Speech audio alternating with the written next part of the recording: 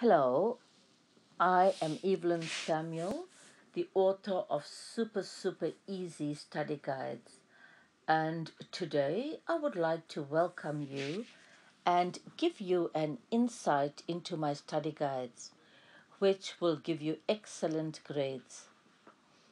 My Super Easy series covers Macbeth, Romeo and Juliet, and Inspector Calls, A Christmas Carol, and Othello.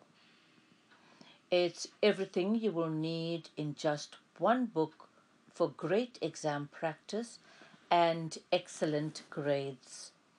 It's also very easy to follow because it has a unique structure with detailed explanations alongside the text.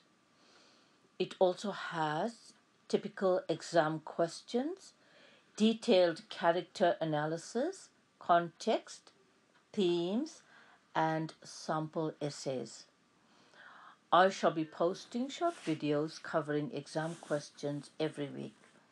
I would like to read a little excerpt to show you what my study guides are all about. My reading is taken from Act 1, Scene 1 of Macbeth, when the witches arrive. The three evil witches meet in the eerie heath in thunder and lightning. They plan to meet Macbeth to create mischief in his life. They sing in rhyme and rhythm. Fair is foul and foul is fair, hover through the fog and filthy air. It's as though they are singing a jubilant song, entrapping Macbeth to carry out their foul deeds. In the opening scene, Shakespeare creates an atmosphere of mystery and evil to set the tone and the pace of the gory events to follow. The bizarre surroundings of the heath creates the mysterious atmosphere, and Shakespeare uses pathetic fallacy in thunder, lightning, or rain to describe the weather.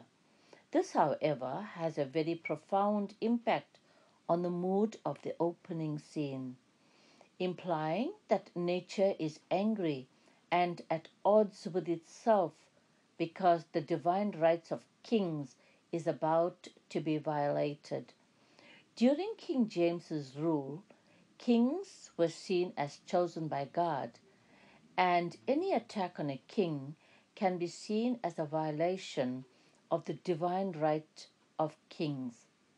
My study guides are now on Amazon to buy, and if you like my video, please give it a thumbs up and subscribe. Thank you very much indeed.